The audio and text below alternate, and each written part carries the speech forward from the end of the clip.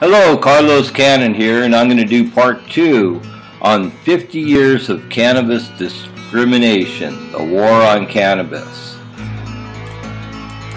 Now this is my story, so I'll begin at the beginning. I started smoking cannabis at the age of 12.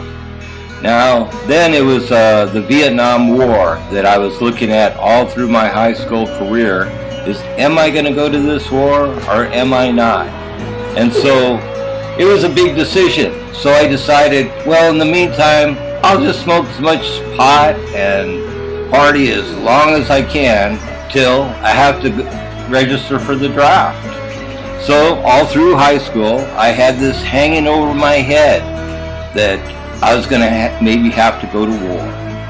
So I became a pot smoker, and I started my first business at high school, helping my friends with cannabis. I became a cannabis activist. So Norml started, and I volunteered to work for Norml. The only problem was when I started registering people to vote on the cannabis initiative in the 70s, I was pursued by undercover officers to the point that they put me out of business, basically. And I made a big decision in my life that I didn't want to make my living in the cannabis trade at that time. So I went into mainstream business and figured, hey, as long as I could do my thing legally, no one's going to bug me for smoking a little pot. Okay, so now it's 50 years later. So where are we? Cannabis is still illegal federally, a Class 1 drug.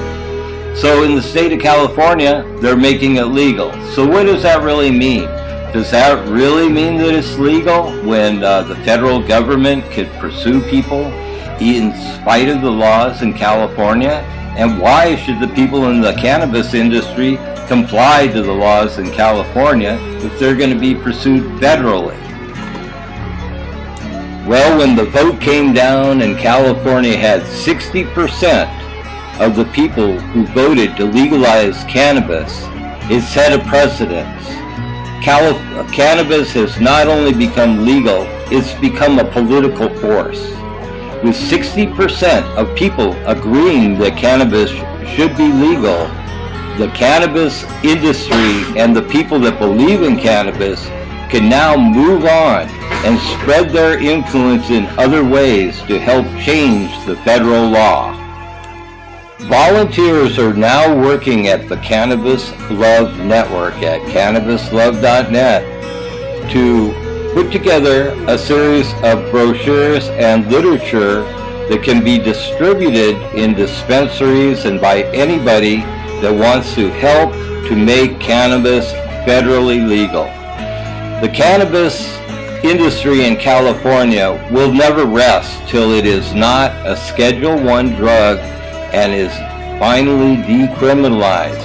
It will affect the ability of California to regulate and control cannabis because money can be seized from the state government, or shops can be closed down by federal squads of goons that will come to your place and just shut you down.